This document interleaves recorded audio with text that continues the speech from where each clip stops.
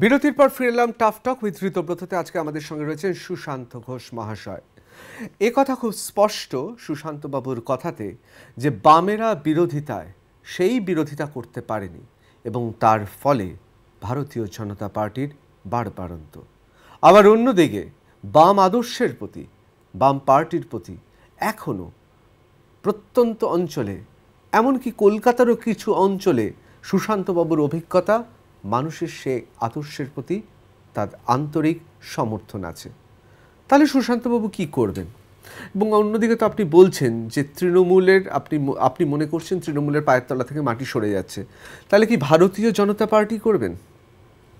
না, অথবা কি মাওবাদী হবেন, যেখানে সত্যি বিপ্লব করতে পারবেন? আমার যে বইয়ের কথা আপনি বলেছেন সে বইয়ে সুস্পষ্টভাবে লেখা আছে, যখন আমি রাজনীতিতে এসেছিলাম তখন এই কথাটা একেবারে আমার মর্যাদাতে আমি যে গ্রহণ করতে পেরেছিলাম যে আদর্শের জন্য সব কিছু ত্যাগ করা যায়, কোনো কিছুর জন্য আদর্শ ত্যাগ করা যায় না। আমার বই অনেক জায়গাতে লেখা আছে এবং সেই আদর্শ পৃথিবীতে এখনও বামপন্থার এই আদর্শ, মার্কসবাদ লেনিনবাদের আদর্শ, মেহনতি মানুষ, খেটে খাওয়া শ্রমিক, কৃষক, কর্মচারী, তাদের কাছে এর চেয়ে ভালো আদর্শ নেই। এবং আদর্শের আদর্শ তো মাওবাদীদেরও রয়েছে। না, আমি বলছি মাওবাদীদের যে পথ, সেই পথের সঙ্গে তো আমরা সেই সহমত পোষণ করিনি। নির্বিচারে মানুষকে খুন করা, খেতমজুর খুন হচ্ছে, স্কুল ছাত্র খুন হচ্ছে, কলেজ ছাত্র খুন হচ্ছে, গরিব স্কুলের মাস্টারমশাই খুন হচ্ছে, এই রাজনীতিটা প্রকৃত বামপন্থার রাজনীতি নয়।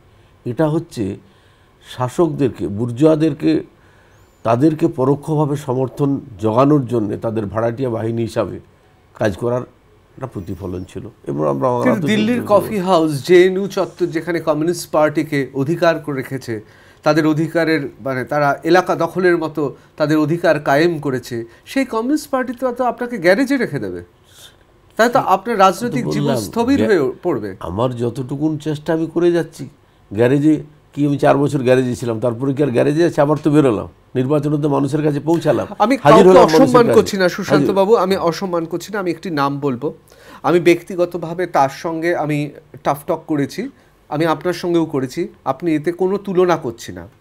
ধরুন পিকে ব্যানার্জি আর অমল দত্ত ইস্টবেঙ্গল মোহনবাগানের আগে, খেলার আগে, ম্যাচের আগে ভোকাল টনিকের তো দরকার হতো। ধরুন ভারতীয় জনতা পার্টিতে দিলীপ ঘোষ, তৃণমূলে অনুব্রত, যে ভোকাল টনিকটা দেয় তাতে উজ্জীবিত হয়ে ওঠে কর্মী সমর্থকরা, এ বিষয়ে কোনো সন্দেহ নেই একজন অভিজ্ঞ রাজনীতিক হিসেবে। কিন্তু এরা পার্টি থেকে যে সমর্থন পান, এরা পার্টি এদের পেছনে যেভাবে দাঁড়ায়, অনুব্রত মণ্ডলের পেছনে যেভাবে তৃণমূল দলটা দাঁড়ান এবং তৃণমূল সুপ্রিমো মমতা বন্দ্যোপাধ্যায় দাঁড়ান, বা দিলীপ ঘোষের সঙ্গে কেন্দ্রীয় নেতৃত্ব যেভাবে দাঁড়ায়, আপনার সঙ্গে তো পার্টি দাঁড়ালো না।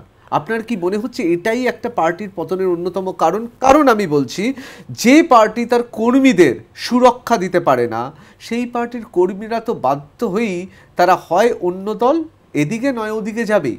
আপনার কি মনে হয় না একবারও আপনাকে তপন, শুকুর তারা যখন বেরোলেন জেল থেকে, সাংঘাতিকভাবে তাদের সম্বর্ধনা দেওয়া হলো, কিন্তু পার্টির নেতৃত্ব দাঁড়ায়নি, তারা অত্যন্ত স্নবিশ, তারা সুশান্ত ঘোষকে চিরকালই বিরোধীদের ভাষায় হারমাদদের নেতা করে রেখে দিল। আপনার মনে হয় না? আমি এই আলোচনার মধ্যে যাব না, যাওয়াটা স্বাস্থ্যকর নয়। কিন্তু যখন প্রসঙ্গ আপনি তুলেছেন, যা ঘটনা সেটাই আপনি তুলেছেন।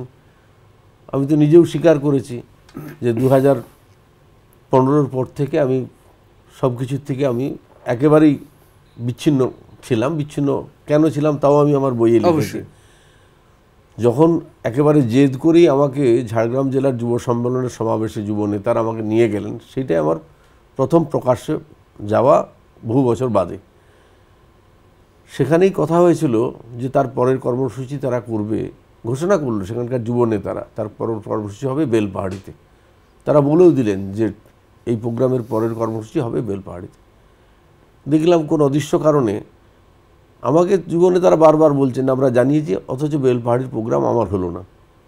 একদিন শুনলাম যে বেলপাহাড়িতে একজন পলিট ব্যুরোর সদস্য গেলেন, প্রোগ্রাম করতে পারলো না। সে প্রোগ্রাম করার জন্য তিনি গেছিলেন, তার পরিবর্তে একটা ছোট মিছিল করে তাকে চলে আসতে হলো। বুকে খুব লেগেছিল আমার। আমি তো মানুষের রাজনীতি করি, বুকে লেগেছিল। কিন্তু আবার যখন ওই যেটা বিরতির জন্য বন্ধ হয়ে গেল কথাটা, যখন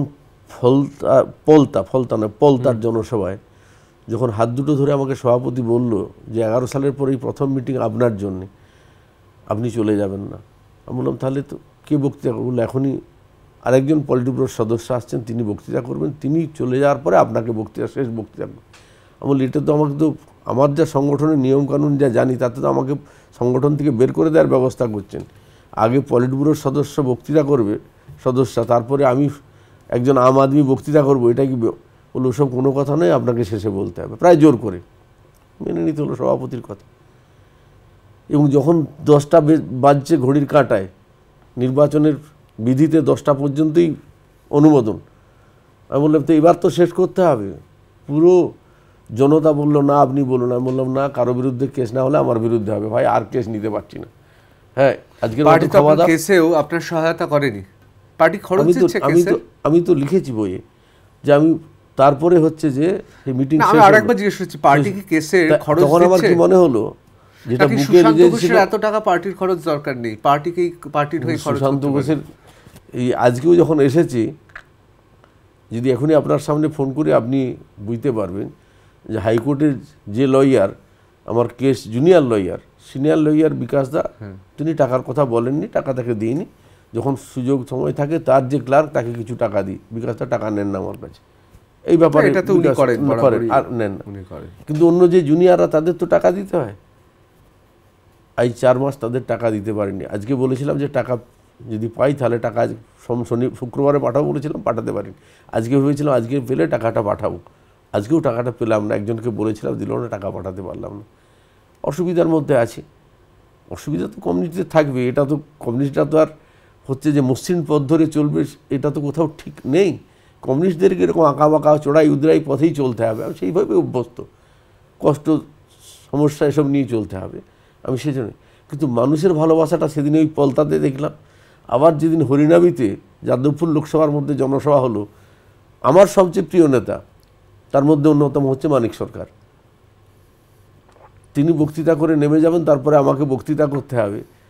মানিকদা যখন বলছেন নেমে যাওয়ার সময় তোমার জন্য লোকেরা বসে আছে, তখন আমার গর্ব হয় যে আমি তো এর চেয়ে ভালো। গর্বটাই বলছেন, কিন্তু দুঃখটা বলছেন না। সৌমিত্র খান, তার বিরুদ্ধে ফৌজদারি মামলা, তিনি ঢুকতেই পাচ্ছেন না তার লোকসভা কেন্দ্রে, কিন্তু তাকে প্রার্থী করলো ভারতীয় জনতা পার্টি।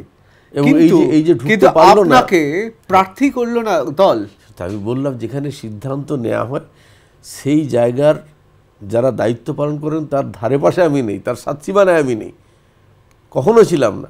যে আমি ছিলাম আমাকে সরিয়ে দেওয়া হয়েছে তাও নয়, আমি কখনো ছিলাম না। কেন ছিলাম না যারা রেখেছেন তারা বলতে পারবেন, এর ব্যাখ্যা আমি দিতে পারবো না। কিন্তু মানুষের ভালোবাসার জায়গাটা যে আমার জন্য এখন অটুট আছে, এইটা অন্তত 5টা জেলায় আমি যখন নির্বাচনের সুবাদে যাওয়ার সুযোগ হলো, তার মধ্য দিয়ে আমি বুঝতে পারলাম যে সেই 2001-2 মানুষের যে ভালোবাসা আমি প্রত্যক্ষ করেছিলাম, সেই ভালোবাসা তার চেয়ে আরও বরং বেড়েছে, কমেনি। এটুকুন অন্তত আমার সবচেয়ে পাওয়ার জায়গা।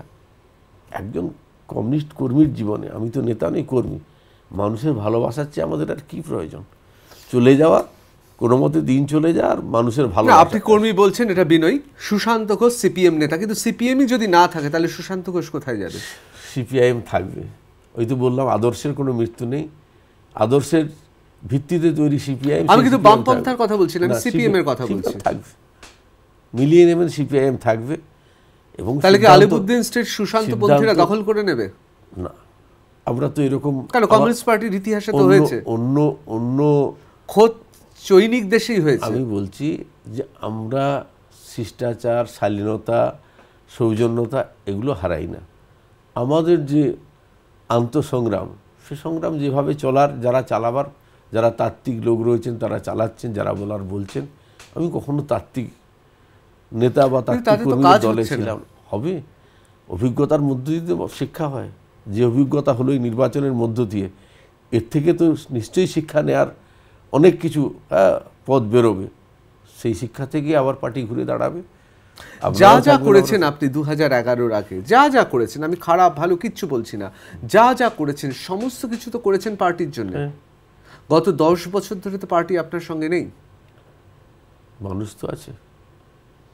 এটা কি নিজেকে বোঝাচ্ছেন না মানুষকে বোঝাচ্ছেন? মানুষকে বলে নাকি দুঃখ ঢাকছেন? সেটা যেভাবে ব্যাখ্যা করেন, এর চেয়ে আর বেশি এই ব্যাপারটা নিয়ে মানুষের ভালোবাসার জায়গাটা আছে, মানুষ ভালোবাসেন, ব্যাস এটাই আমার কাছে বড় পাওয়া। তারপরে কে কি পাশে থাকলো কে থাকলো না ওগুলো নিয়ে যদি আমি চর্চার মধ্যে থাকতাম তাহলে একটাই প্রশ্ন, মানে আমি এই নিয়ে প্রশ্ন করছি না, কিন্তু এরপরও দল করতে ইচ্ছে করে। আমি তো রাজনীতিটা করবার জন্যই, রাজনীতিতে আরো অপশন আছে, আরো পথ আছে। আমি বলেছি যদি কোনোদিন এরকম পরিস্থিতি হয় সেদিন রাজনীতি থেকে অবসর নিয়ে, হ্যাঁ, যাকে আপনারা বলেন সন্ন্যাস গ্রহণ করা, সন্ন্যাস তো নেব না, রাজনীতি থেকে অবসর নিয়ে লেখালেখির জগতে চলে যাও। আদর্শের প্রতি আস্থা রেখেই মানুষের কাছে পৌঁছানোর যে মাধ্যমটার জন্য আবার আমি ফিরে আসতে পেলাম সেটা হচ্ছে আমার লেখালেখির মাধ্যম। এই লেখালেখিটার মধ্য দিয়ে আবার মানুষের কাছে পৌঁছাতে পারলাম বলেই মানুষ দেখলো যে সুশান্ত ঘোষ হারিয়েও যায়নি, ফুরিয়েও যায়নি। মানুষ আবার আমাকে হচ্ছে যে তার জায়গা করে দিলেন, তারা বাধ্য করলেন মানুষের কাছে আমি যাতে পৌঁছাতে পারি। আমাদের সময় খুব কম, কিন্তু আপনাকে আমার 3টে প্রশ্ন করতেই হবে। এই প্রশ্নগুলো উত্থাপন করছি তার কারণ ব্যক্তিগতভাবে আমি আপনার সঙ্গে কথা বলে যা দেখেছি, আপনি নভেম্বর মাসেই প্রায় বলা যেতে পারে জ্যোতিষবিদ্যার মতো নয়, কিন্তু রাজনৈতিক অভিজ্ঞতা দিয়ে বলেছিলেন এ রাজ্যে ভারতীয় জনতা পার্টির লোকসভা নির্বাচনে আসন পাবে, এবং সত্যি কথা বলতে গেলে আপনি প্রায় কাছাকাছি আসনই বলেছিলেন। এবার আপনাকে বলি যে দুটো আপনাকে প্রশ্ন করতেই হবে, কারণ বাংলায় জানতে চায়, মানুষ জানতে চায় সুশান্ত ঘোষের রাজনৈতিক অভিজ্ঞতার কাছে। শেষ 2 বছর বুদ্ধদেব ভট্টাচার্য যেভাবে রাজ্য প্রশাসন চালিয়েছিলেন, আর আমি বলছি না, কিন্তু একবারের জন্য আমি বলছি না, কিন্তু ধরুন আমরা ধরে নিচ্ছি 2009-এর পরবর্তী 2009 থেকে 2011কে যদি একটা সময় ধরি, এখন অর্থাৎ 2019 থেকে আমরা 21-এর দিকে এগোচ্ছি। একদিকে বুদ্ধদেব ভট্টাচার্য মুখ্যমন্ত্রী হিসেবে তৎকালীন সরকারকে তিনি নিয়ে গিয়েছিলেন, মমতা বন্দ্যোপাধ্যায় এই সরকারকে এগিয়ে নিয়ে যাচ্ছে। তুলনামূলকভাবে তুল্যমূল্য বিচারে আপনি কাকে, আমি রাজনৈতিক কৌশলী হিসেবে কাকে আপনি এগিয়ে রাখবেন? দুজনেই ব্যর্থ, এগিয়ে থাকার কোনো জায়গা নেই। সর্বশেষ যে ঘটনা, চিকিৎসকদের যে ধর্মঘটকে কেন্দ্র করে যে ঘটনা ঘটল, যে সমস্যাটা 10 মিনিটে সমাধান করে দেওয়া যেত, সেটা ঘটনাগুলো দেখলে আপনি বুঝতে পারছেন। বলছি তো, এই যে ঘটনাটা যেটা 10 মিনিটের সমস্যার সমাধান করা যেত, যদি বলেন কি করে, যেদিন 10 মিনিটের সমস্যার সমাধান, আমি আপনাকে বলছি আপনি মিলিয়ে নিন অভিজ্ঞতা দিয়ে।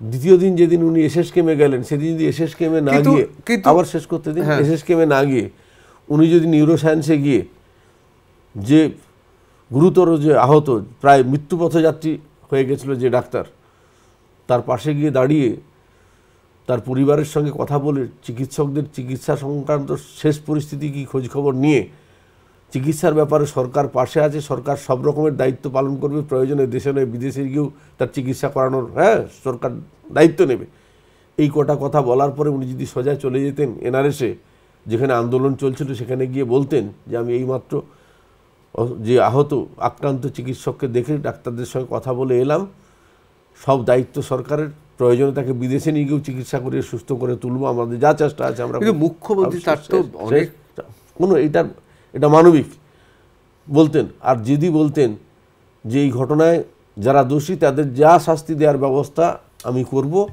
আমাকে বিশ্বাস করুন, চলুন আপনাদের এখানে আলোচনা করবেন না মান্যে যাবেন, সেদিনই ধর্মঘট, ওই সময়তেই ধর্মঘটের ইতি হয়ে যেত।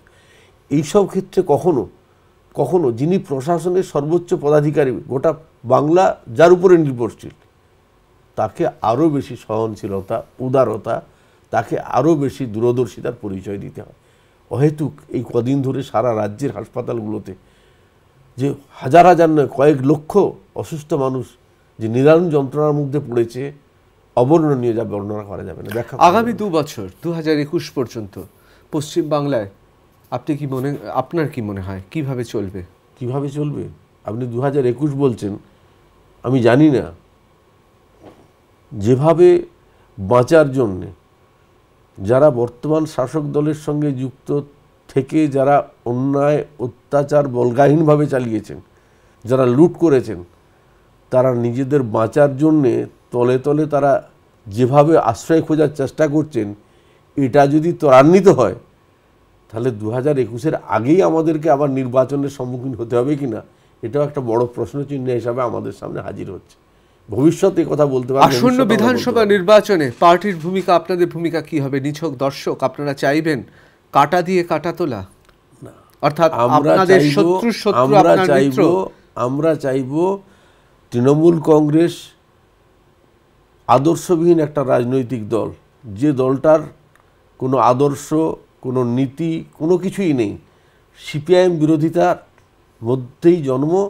সিপিআইএমকে শেষ করার মধ্য দিয়েই তারা ভেবেছিলেন পশ্চিমবাংলায় তারা স্থায়িত্ব পাবেন, কিন্তু গণতন্ত্রের রাজনীতিতে কোনো একটা দলকে শেষ করে দিয়ে নিজের দলকে স্থায়ী জায়গায় রাখা যায় না।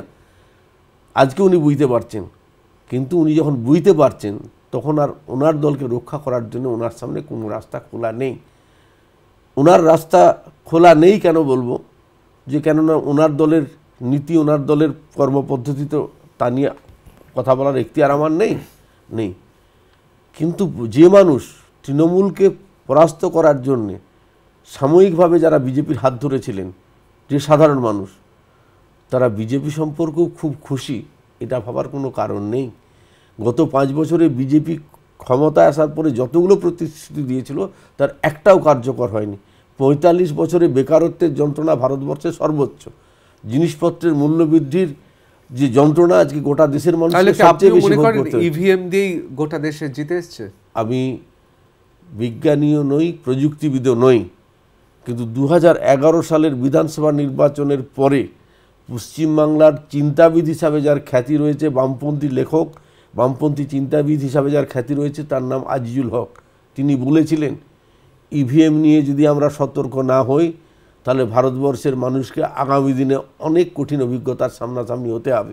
উনি বলেছিলেন, উনি তার ব্যাখ্যা দিতে পারবেন। আমি বলেছি প্রথমেই আমি বিজ্ঞানী বা প্রযুক্তিবিদ নই, কিন্তু 15-16 দিন আগে আমেরিকার একটি বিশ্ববিদ্যালয়ের কম্পিউটার সায়েন্সের হেড অফ দি ডিপার্টমেন্ট, সম্ভবত কি অ্যান্ডারসন তার নাম, তিনি ইভিএম হ্যাক করে, মক পোল করে তিনি প্রমাণ করে দিয়েছেন ইভিএম হ্যাক করা যায়। আমি বলতে পারি বিজ্ঞান প্রযুক্তি যে জায়গায় পৌঁছেছে, বিজ্ঞানীরা, প্রযুক্তিবিদ্যা, তারা এর ব্যাখ্যা দিতে পারবে না, কিন্তু আমি একটা সরল ব্যাখ্যা দিতে পারি। এবং এই ব্যাখ্যাটা সামনে রেখেই আমাদের বামপন্থীদের, যারা গণতন্ত্রপ্রেমী মানুষ, তাদের সকলকে ঐক্যবদ্ধভাবে রাস্তায় নামতে হবে। যারা পৃথিবীর যে উন্নত দেশ, যারা ইভিএম চালু করেছিলেন, যারা ইভিএম প্রবর্তন করেছিলেন, ইলেকশন কমিশন তো চ্যালেঞ্জ দিয়েছিল, সিপিএম সহ কোনো বিরোধী দলই তো সেই চ্যালেঞ্জ আমার কথাটা শেষ করতে দিন।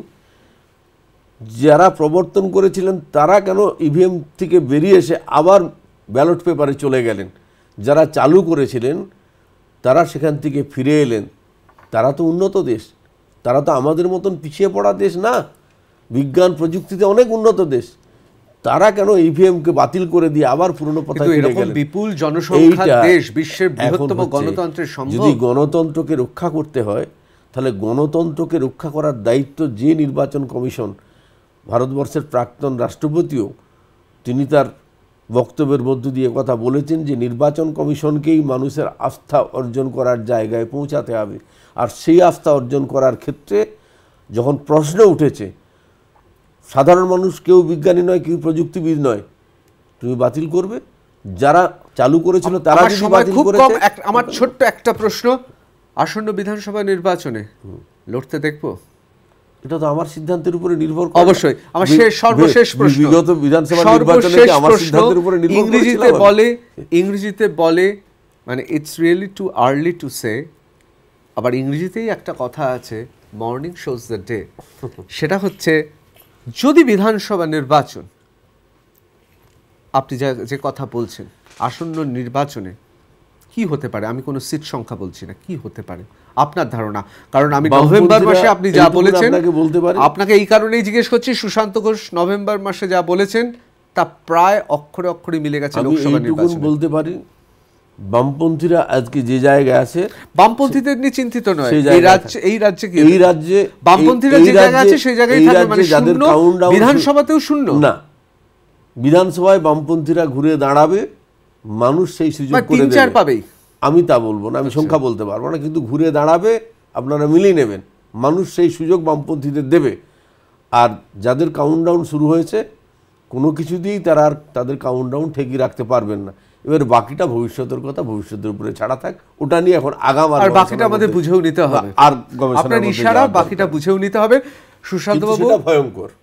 আজকে ত্রিপুরার মানুষ মর্মে মর্মে উপলব্ধি করতে পারছে, সমস্ত ত্রিপুরার মানুষ যারা 45% ভোট দিয়ে বামফ্রন্টকে ক্ষমতা এনেছিল, 5 বছর পরে যখন নির্বাচন হচ্ছে তখনও 45% ভোট বামফ্রন্টের পক্ষে। আর যারা কংগ্রেস ছিল তারা রাতারাতি তৃণমূল থেকে রাতারাতি বিজেপি, আর উপজাতিদের সংগঠন সব একত্রিত হয়ে 46.5% ভোট পেয়ে সুশান্ত বাবু, আপনি শুধু ইশারাই দিলেন না, আরো বেশি কনফার্ম করে দিলেন যে কথাটা আপনি বলতে চাইছেন, যা ইশারা দিচ্ছেন।